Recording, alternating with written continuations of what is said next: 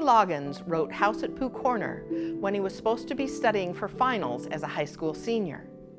It was his farewell to childhood. The song became popular when Kenny and his singing partner Jimmy Messina performed it on their 1971 Loggins and Messina album, Sittin' In. Over 20 years later, Kenny wrote the additional lyrics for Return to Pooh Corner for his son, and this version was released on his children's recording of the same name. I arranged this charming piece for harp so that you can perform it either as House at Pooh Corner on its own or with the additional Return to Pooh Corner lyrics. The music is 4 pages long for advanced beginner to intermediate harpists and can be played on either a lever or a pedal harp. It is in the key of G or 1 sharp, and there are no sharping lever changes in the piece.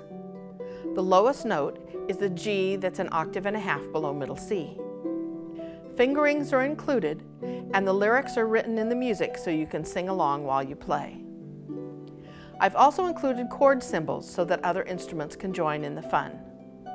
Enjoy going back to the days of Christopher Robin and Pooh through this delightful music.